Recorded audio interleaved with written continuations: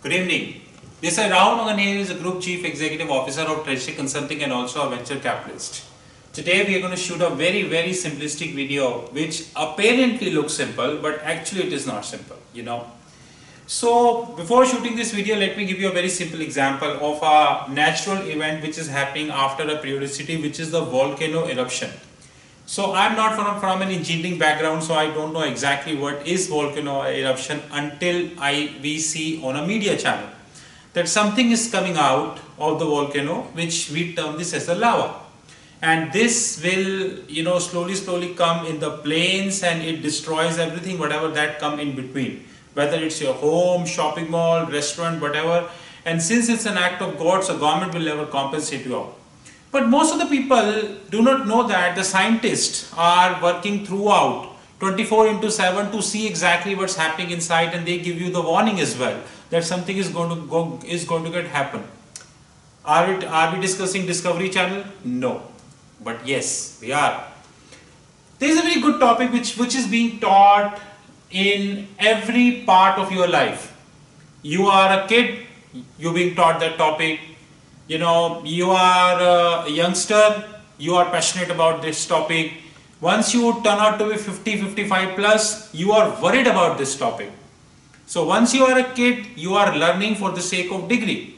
Once you are a youngster, you are learning for the sake of education until you are a trader in a bank like I was. And I am now for my entity, which is Treasury Consulting. And once you retired, you worried about income. You're exactly right. We are here referring to a apparently looks simple concept, which is interest rate. It looks pretty easy. That was the most simplistic topic of the globe is the interest rate. But actually it is not. It is one of the most cumbersome topic we have. Now apparently speaking, interest rate looks very simple. But globally, multiple countries of the globe have divided interest rate as per their parlance. And I think that should be. The most common parlance is LIBOR, which is interbank offered rate.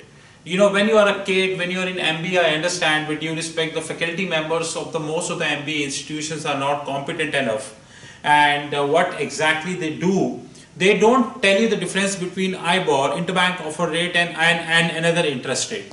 Now we have multiple IBORs across the globe. Example, when I talk about Tokyo, we have JIBOR, Japanese interbank offer rate. When I talk about Hong Kong, we have HIBOR, Hong Kong interbank offer rate. When we talk about India, we talk about MIBOR, Mumbai interbank offer rate. There are many intelligent people. I know those who are watching this video, they tend to feel that MIBOR, there is no difference between MIBOR and MIFOR. If you are a Bollywood person, Bollywood means the Indian Bollywood industry, the difference between MIBOR and MIFOR is as the difference between Shah Rukh Khan and Shahid Kapoor. The names start with S, but apparently the personalities are different, the way they work is different, their income levels are different, the kind of projects they are getting is different, with due respect to both Shah Rukh Khan and Shahid Kapoor.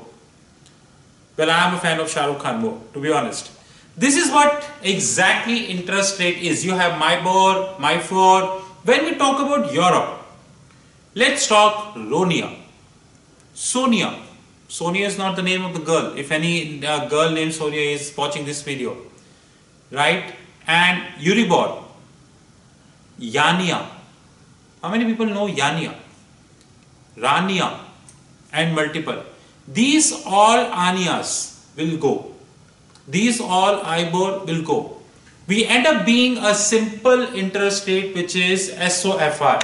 So if I speak from an Indian parlance or a global tax parlance, we are having multiple countries of the globe, those who are having GST, goods and service tax. That's goods and service tax in some countries is being messed it up, just like India. And in some countries like Singapore, it's working as smooth as possible, like Canada. You have 13%, Singapore is 7%, apparently going to 9%, and so on and so forth. So what is goods and service tax? You have one tax rate which covers everything. So whatever you buy Apple iPhone, you buy Airbus plane, you buy needle, aircraft, tissues, food, sorry, not food, except food and staple items which are very much required for the general public. Everything Singapore government taxed at 7%, which is good. Similarly, what exactly is happening that LIBOR?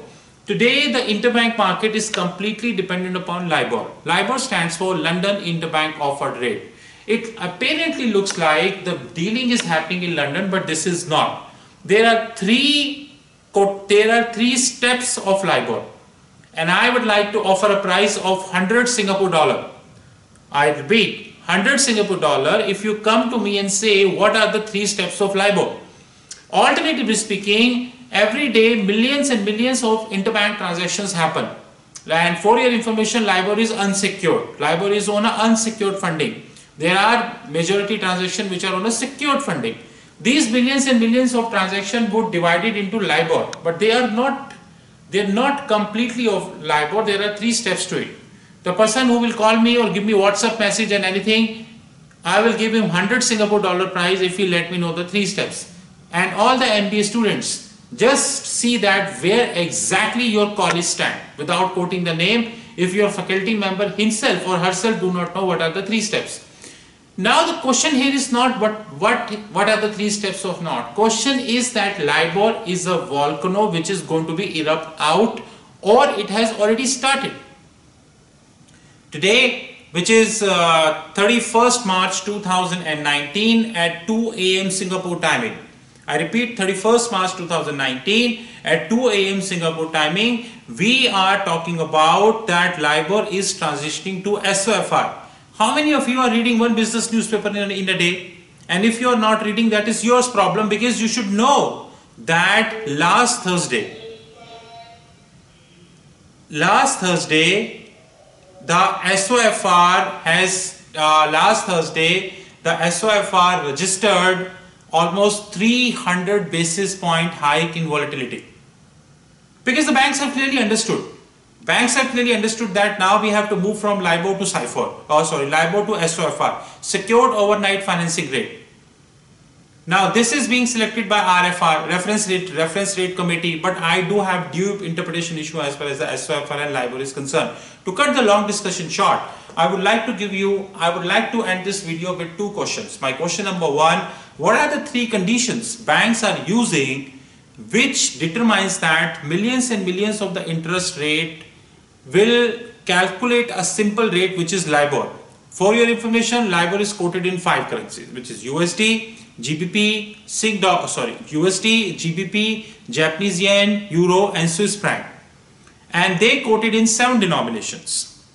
Now total 7 into 5, total 35 combinations. I remember my golden days of 2007, doesn't mean now not golden days.